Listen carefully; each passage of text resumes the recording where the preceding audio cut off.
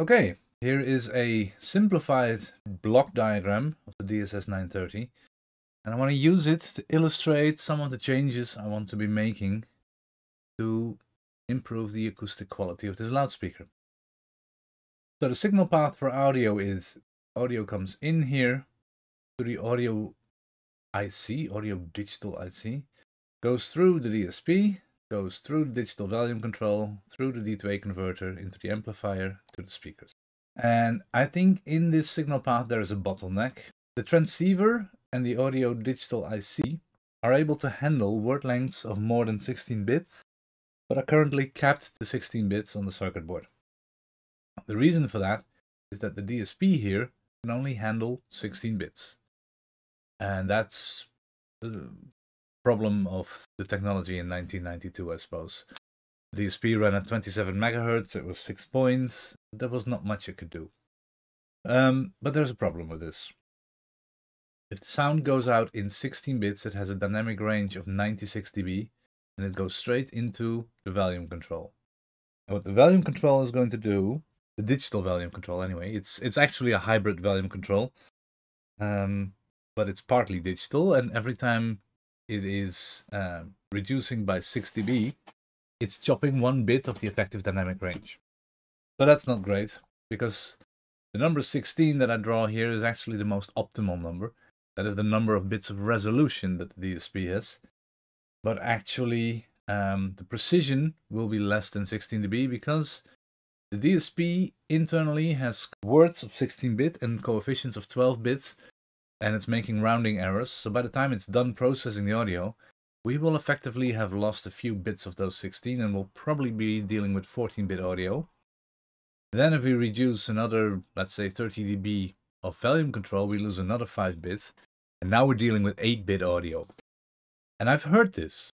If you turn up the analog part of the volume control and reduce the digital part, you will hear at the end of the song that the noise as the song is fading out is very quantized, and it sounds absolutely bad. What is that we can do? The digital volume control is actually happening in the upsampler chip, and that's an SM5840.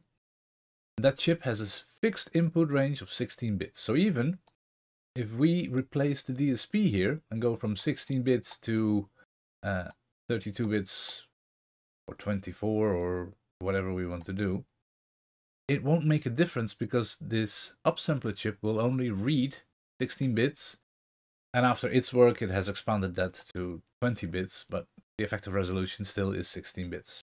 What we have to do, not only replace the DSP, but we also have to replace the upsampler chip. And I found an upsampler chip, the SM5843, which has 20 bits of input dynamic range. And that would actually do a lot better. I think this then can be 20 or even more, but we will have 20 bits of resolution. It's not ideal because theoretically we could be making 32, but let's say that the DSP produces 20 bits of resolution with a proper dithering.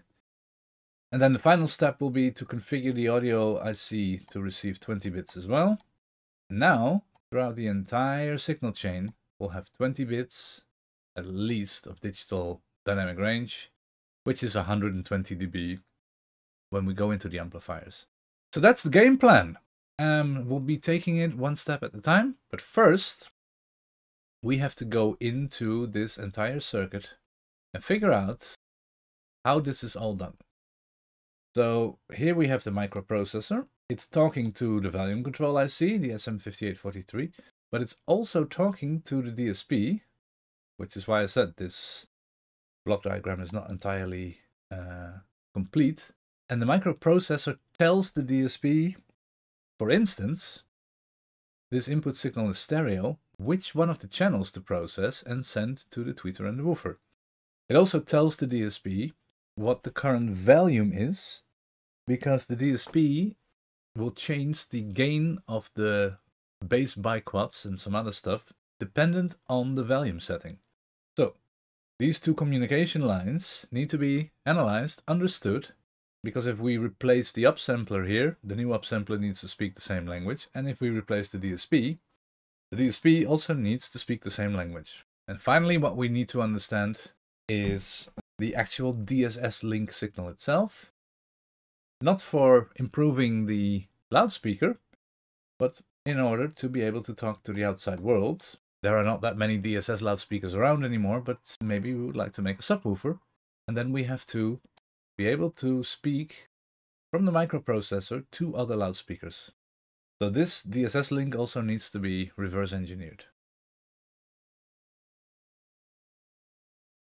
This shift register interface, where you put data in and you latch them in with the clock pulses, and then at the end with the latch command you send it out. I am decoding it in the scope by using the SPI decoder, but it's not entirely correct, so I think you have to chop off the last bit. Also, you can see here, because it's a synchronous command, contrary to, let's say, the DSS commands or the UART commands, because it's synchronized by the clock, when the clock stops, you can stop the data. So it really does look like bit banging here. At this point, the processor is apparently busy doing something else, so it just stops the MCK and then starts clocking out when it's got time again. And here I've decoded the bits by taking the SPI decoder, chopping off the last one. And it's starting up, it gives you 3 volume commands. Must be a little bit confused. But the interesting thing is here. So this is actually the configuration register, where it says the audio serial format is the normal one, not the right aligned or something. So it's normal serial mode. The LR clock polarity is left channel low, which means it's inverting the LR clock. It sets the chip to 8fs, parallel left-right outputs. It sets the output word length to 20 bits, and it turns the noise shaper on. So, and then there's a second configuration command where it tells it to set the output mode to stereo, doesn't use the F cell, turns the de-emphasis on off and the mute off. So these 2 lines essentially set up the chip for its entire life. And then the volume commands is repeated again. And these volume commands I've plotted here. So it's quite interesting to take a look at that. So it starts at 7F, 7E, 7D, so it's clearly slowly ramping down. And you would think that it slowly ramps to 0, but it doesn't. So it ramps down to 1B, then it goes to 1, then it goes up to 43, 32 again, comes down to 5, jumps back up to 40. It looks like this volume control is very nonlinear, and I've plotted it, and you see that, okay, this was the absolute mute. So the volume starts ramping up from minus 40 dB all the way up to 0 dB, and then it jumps down by 8 dB.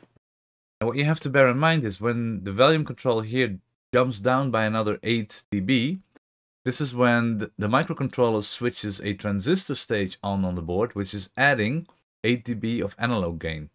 So the digital ramps down, the analog gains up by 8 dB, then the intermediate steps are made by the digital again until we're at maximum value. Then we add more analog volume, so we jump down by digital volume and do the steps again. We add more analog volume again, and that's why you have this sawtooth here. Every time we ramp down in the sawtooth, we add analog gain. So it's a hybrid volume control. I've written blog articles about this, that this really isn't necessary anymore, but in 1992 it was, and with 16-bit, it probably really is necessary to add some analog volume control. So for the time, I think it's a very elegant solution. But at least we have now verified that the system volume is always applied by the upsampler. And also, we now know the complete upsampler configuration, which will be very useful if we want to actually replace the upsampler. And that's enough spoilers for the next episode. Here we're looking at the DSP to host and host to DSP communications on a cold boot up. And you will see that DSP to host is not terribly insightful. The DSP apparently does its own booting thing and then sets this pin high to tell the host, I'm ready for you. And the host probably does a similar thing, it starts up, glitches a few times, has a cup of coffee, boots, and then sets its GPIO high. And then it sends a series of telegrams. And when you zoom into those, it's only a one-wire protocol, so it couldn't be anything that exciting. So looking at the pulse widths, I figured out that the timing is about 41,666 bytes per second. And that's good enough for short UART commands. It doesn't need a clock for synchronization. You just trigger off this line going down, and then you read 8 bits, and Bob's your uncle. After some fiddling around with the parameters here, putting them backwards and forwards, I arrived at LSB first, and I'll show you why I think that's the right way to read this. And then, of course, the next question is, what do these commands mean? So you here have a series of 6 telegrams. The actual telegram is 12-0A05 B2 4525. Okay, cool. What does that mean? The way to decode this is to do it again and again and again and change some system variables on the system and then figure out what changes in the telegrams. So in this spreadsheet, I've done the same thing a few times. I've started it up on left channel setting. I've started the speaker up set to the right channel, and I've started it up set to the sum channel. And then you start to see that you get very similar command protocols, but some things change. In this case, we always get a 12. So I later on found out that this is an initialization or reset command, but in the beginning we'll just ignore this. What changes here is the second telegram, which is 09, 0A, or 0B. So if we go back to this, so in this series of telegrams, we see that the speaker is saying it's 0A. In other words, it's actually set to the right channel. Then we get a 05, which at this point you don't know, B2, 4525. So the only thing that changes when you mess around with the channel is the second telegram. Okay, cool. Then we leave the speaker on the same channel and we start messing around with the volume. And I found out that every time you switch it on, and it's been completely off because the speaker has no permanent memory, it says B2. But then, if you play with the remote control and you set different volume controls, you will see that it starts to walk up and down this line. And this is how I know it's LSB first, because one step down from volume 25, because all in all there are 50 volume steps, speaker goes to B4, B6, B8, BA, BC, CE, and so on and so forth. If you did MSB first, this sequence wouldn't make any sense, but now you clearly see that the values are going up and down. Great. So we now figured out that the fourth telegram is the volume that the speaker is set to. The DSP doesn't actually apply volume to audio, but it does change the frequency response based on the volume, so it needs to know the volume. Although it really only cares about the last 12 or so commands. So then I took away the signal and reconnected it. So on a reconnect, the DSP needs to at least flush out the old data. It needs to know the volume again. It probably still remembers the channel. And then the 45 and the 25 is not immediately clear from here, but it cross-correlates to the decoding of the DSS signal. But these are probably unmute or just start playing and turn on the compensation. Now I can't be sure of this because I don't have the preamp and I cannot turn the compensation off. But the speakers have an LED that shows that the frequency compensation is active. So the DSP needs to know to activate that part of the signal chain. So I'm fairly sure it is being told to turn the compensation on. Probably if you turn it off, it might be a 26 or a 27 here. I don't know. At least I know that 25 is do your compensation. Little update to the serial decoding.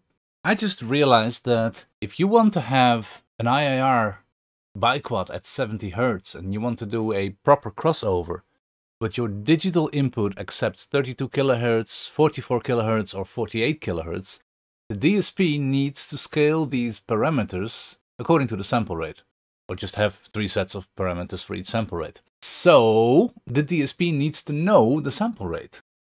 And this might be one of the commands that I've been guessing so far, but I wasn't entirely sure. So let's try this live, shall we? We've set the DSP to 48 kilohertz. We've got the DS view here. Speaker is off.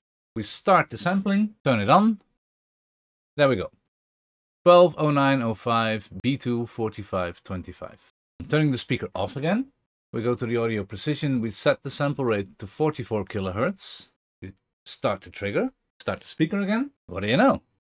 110905 B2 4525. Everything stays the same except the first one has changed to 11. Speaker off. Audio precision to 32 kilohertz.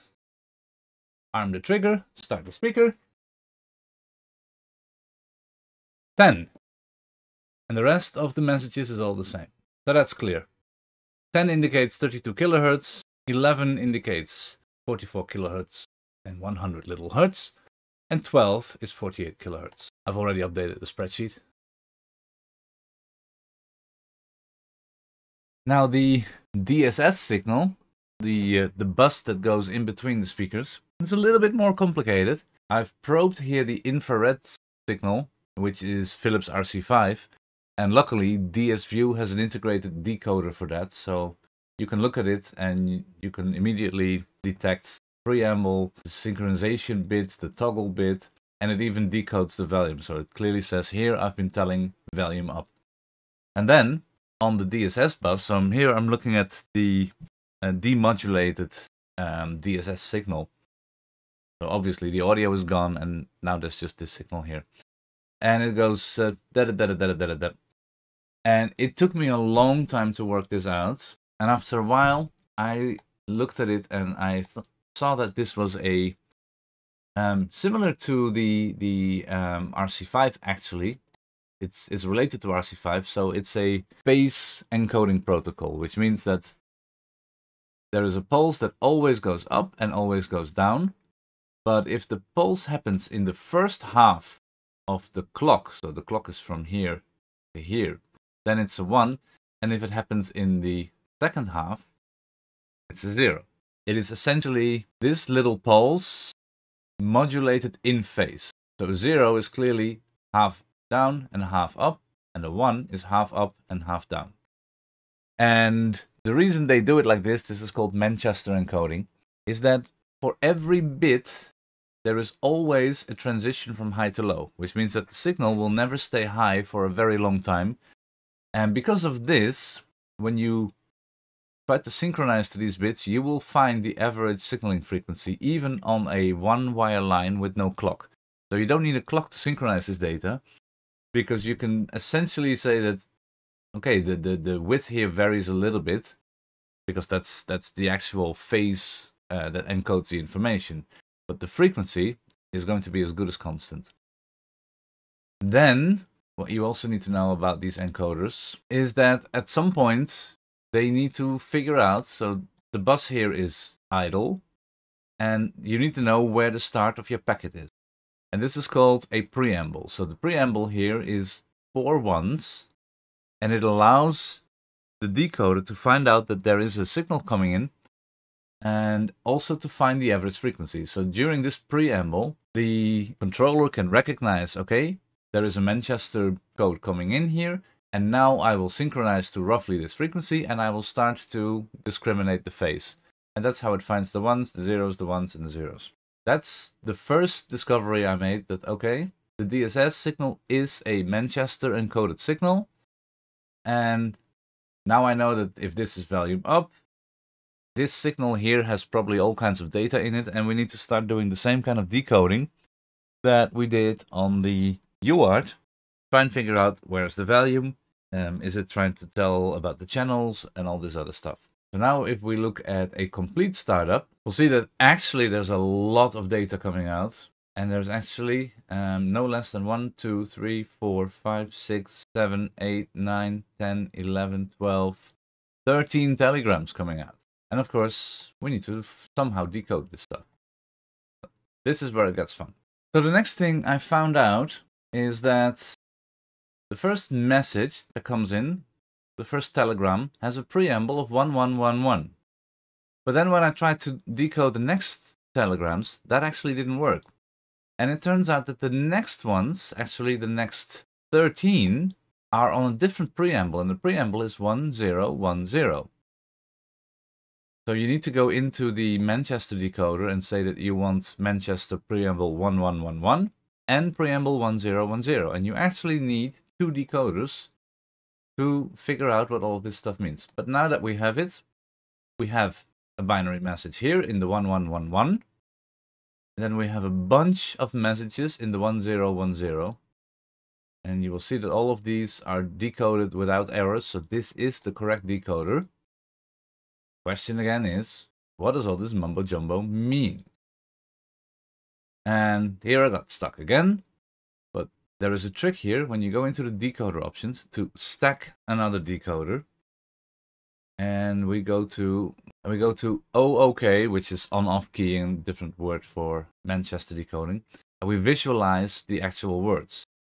And we set them in hex with the sync length of 4. And now, instead of having to copy out lots of ones and zeros into a spreadsheet and stare at them for 5 days, which I've done, we can actually look at bits and hex codes that come out. So here, the preamble 1111 will always decode to F. And then the actual message here is DFF. Let me just turn off the higher layer here. There we go. And here, the preamble 1010 will always decode to A, so we can forget about that. That's actually not a message, that's just the synchronization. So the message here is AE 3D 3F. And here it's B6 3F 9797. This message says AE 3F 9797. And now you can see, when you actually decode these numbers, you start to recognize stuff. It's saying 9797 here, 9797 here. Here it says A6 3F, again, 3F, 3F, 9797. Now, I stared at this for a long while, and I came up with a scheme like this. When you change the volume, these numbers start to go up. So, volume down actually turns the 9797 into 9898, 9999, 9898. It goes all the way down to AFAF because we're doing volume down. And then at minimum value, it quickly changes to BFBF. Again, if you start the speaker up cold, it goes to volume step 25. So the default volume here is 9797. You increase the volume, it goes to 9696, all the way down to 8080. And then for the last volume step, it goes up to goes down to FFFF, which apparently signals that this is max volume. Now, again, we look at this giant amount of messages, and that's here. The cold startup. So message 1 has a preamble of F, 1111, and it says DFF. Just to bring it all back. That is here. So the preamble is 1111, and it says DFF. And then comes a bunch of messages in the 1010 preamble. So my current working theory is that DFF is again reset in it in the same way that we saw it on the UART. Then we switch over to Manchester prefix A or preamble 1010, and we get the last 12 messages. So the first one says AE7FBF, and what I found out is if you play with the volume, because the volume is the easiest one to recognize, so we recognize the volume. Then I started to change the group that the speaker is in. It's on system A, B, or C. And then we see that the byte starts with B63F. So B6, 3F, and then you get 9797. I think we can see that here. There you go. B6, 3F, 9797. So here we are telling system A, all the loudspeakers in group A, to accept a volume command, because we're saying 3F, and then the last 4 are the actual volume, and in this case it's of course 9797, because we did a cold startup, we have no memory of our previous state, so what we can see here is the speaker is saying, hello, all speakers in group C. Here is a volume command, and the volume will be 9797. And it does that 3 times. So it does it for group B6, which is group A. It does it for group AE, which is group B or C. Let me see. AE is B, and then it will say A6, 3F for group C. So here's AE, 3F, 9797. And then it goes A6, so group C, 3F. Here's a volume command, 9797. At this point, it starts to become very clear that this is a complete system initialization. This speaker has started up. It has decided it's the master because it's the one that recognizes an input signal. And it configures not only itself, but over the DSS bus, it tells all the other groups what to do. And then when you keep playing around like this, one of the things I did, for instance, is I just told the speaker over remote control to go into standby. And it was at that point setting in group A, so it says B6, hello group A, and it says 7FBF. So now we know that this is the standby command. We go back to the startup telegrams, and we see that the first thing it says is AE 7FBF. AE is actually group B, but it says, hey, come out of standby. And then you look down the list and you see it does the same thing here. It says B6, which is group A, 7FBF, out of standby. And of course, now it starts to become easy. It also says A6, group C, come out of standby. So we have 3 standby commands. We now have 3 volume commands. We also know that we need to switch the compensation on, and we need to tell these speakers to unmute. When we see the command 3D, 3F, assuming that this is compensation, because the other one is 3F, which we know from this group here to be a volume command. So 3F is a volume command. Normally you get twice the same value. I don't know why exactly, but it might just be some redundancy. But now you see 3F, and it happens 3 times. 3F, 7F, FF. So this essentially can only be something like unmute or start playing audio. Why it does it in random order BAC doesn't matter. It all happens in, I think this happens in all, yeah, about 750 milliseconds. So who cares? So now the whole thing starts to come together. It makes sense that these are now 13 commands because there is one master reset or init. Then there are 12 actual commands, 12 commands with the prefix 1010. And those are actually 4 commands repeated 3 times for group A, B, and C. So we tell these things to come out of standby. We tell them to take the volume, in this case 25, because we're cold starting up, but you will see further down the line that, of course, it remembers its volume, and when you're switching from A to B to C, the speakers down the line need to be informed of the current state of all the volumes. So the whole thing is essentially stateless. The other speakers don't have to remember anything. One of these telegrams or one of these telegram groups will actually tell you all you need to know. So we bring them out of standby, we send them a volume, we tell them to turn on the DSP compensation, and we tell them to stop muting. And then we have 13 commands. So we now have the whole shebang here decoded, and it's quite fun now that we can actually read it. So let's go through it again. Prefix F, which is a special command. It also is used to encode a remote control command that is not meant for the speakers, but you can actually send remote control commands down the line. I think Philips was essentially thinking to use this DSS to connect with video recorders and what have you. We'll be nicely ignoring this. It's not actually important. So FDFF or DFF means system reset. AE 3D 3F means compensation on for channel A. B for channel C. B6, that is speaker group A 3F, volume control 9797. AE, which is group B, volume control 90797. A6, group C 3F, volume control 90797. Then A6, which is also group C, 3D 3F, turn your compensation on. B6, 7F, BF, that is group A, unmute, play audio. AE 7F, BF, group B, unmute, play audio. So like I said before, the first command is usually one with the prefix F. And that is not a stateless command. That literally is just a translation of either the remote control, or in this case, it tells the whole system to reset. So if you start using the remote control buttons on the loudspeaker and you look at the telegrams.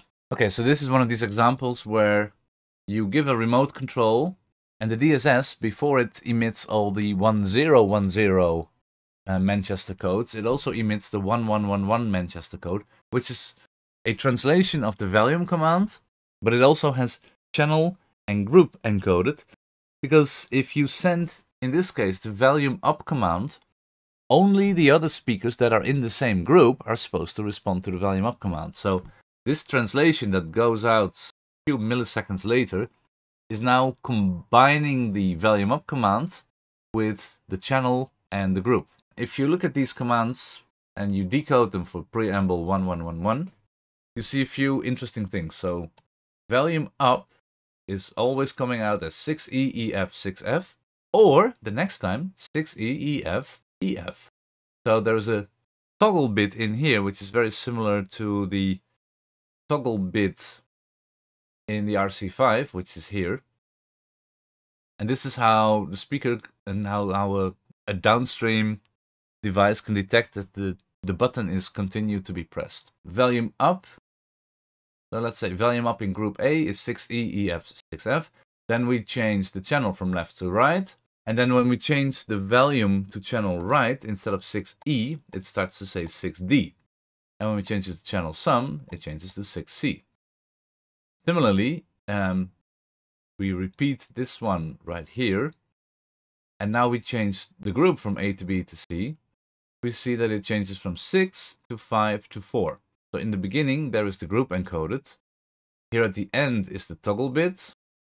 And here at the second one, it actually has the group encoded. So now if we add a visualization to this, we can see the preamble again is F. It says 4D, EF, 6F. So the remote control only says volume up. We now know that because it says 4D, we know that it's actually in group C and it's on channel right. Because the 4 comes from here and the right channel comes from here. So this packet of information actually has more in it than this one. We go down the line and I have all the codes for the volume down as well. I will put this spreadsheet on the website, you can download it. I have the mute button, of course, and again, muting is important to know in which group you are. So these things change as well, even though I don't think in this case the channel that you're playing is very important, but you know, it's now a standard protocol, so it's also added. So we also have the standby buttons. Obviously, you can see here that I'm turning off system A while I am still in 6, which means I am in group A, but I would also be able to turn off system B even though I am in system A, which means that my system keeps running because I'm a 6 here, but the 8 here tells the speakers on channel B turn off. So I think essentially when you're sitting in a room with loudspeakers A and your child is playing in his own room on loudspeakers B, you can actually turn them off from room A. As a parent, I appreciate this function. And these are all the buttons I have on the remote control that do anything. So these are all the commands I can decode. Again, these are all the commands I can decode with preamble 1. They are not stateless. They literally say volume up. It doesn't tell you what the absolute volume is. In order to read the absolute volume, you have to go to the preamble A or 1010 Manchester decoding. And there it will tell you the absolute system state. So there's a bunch of stuff coming out. As soon as you press a remote control button, the remote control is encoded with system ABC, channel LR sum, and sent out on the preamble 1111. And then the actual current system state, which has no history, which is just absolute, is transmitted in the 1010 preamble.